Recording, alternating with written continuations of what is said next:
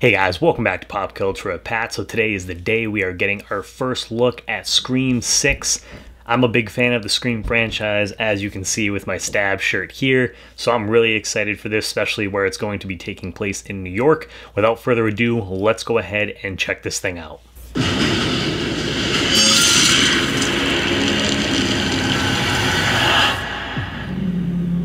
I like the title card there with the blood at the end. It's pretty cool.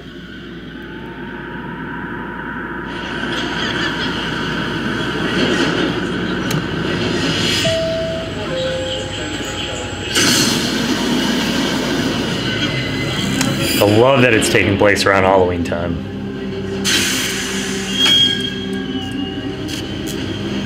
Guys?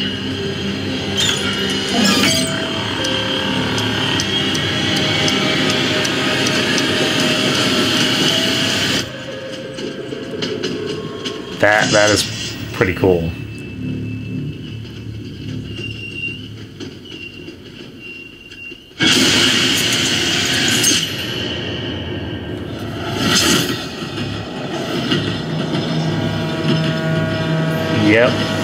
Yep.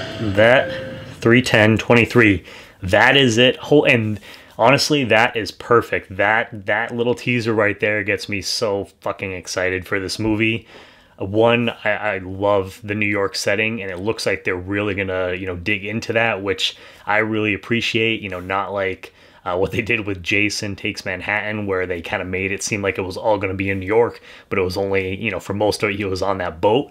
I love in this subway scene, looks like it's going to be so cool, where you have all these people wearing Ghostface masks.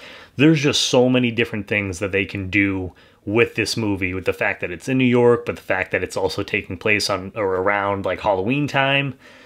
Yeah, I am super excited for this. I think it's also going to help the film now that Jenna Ortega, she's really blown up.